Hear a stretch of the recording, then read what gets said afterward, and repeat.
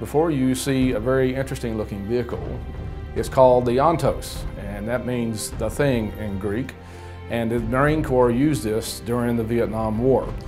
Since it was quick and fast and had a lot of firepower, the infantry really liked having this Ontos around because it could go many places that a tank could not go, because a tank weighs 52 tons, but this Ontos only weighs 8.5 tons. So it could go through wet rice paddies where a tank would bog down, but the Ontos could crawl right through it and keep right on going. It was designed as an ambush weapon, and that's why it has that V8 engine. It's very quick. The backblast on the 106 recoilless rifle kicked up debris, dust, leaves, and tree limbs and brush, and the Marines would use that as kind of like a smoke screen to dash across the street to the other side. So the tactic was you would pick your target, you would line your sight up on it, you'd fire your spotting rifle, the 50 caliber spotting rifles on that, and they were zeroed to be hit about 1,000 meters.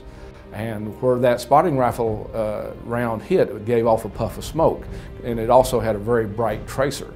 And so when that 50 caliber round hit that point, the gunner would know that that's where the 106 is going to hit. My vehicle gunners were so good, they would fire the spotting round, and before the round even hit, they knew right away how much they'd have to adjust, and the 106 was immediately right on the way before the spotting round ever hit.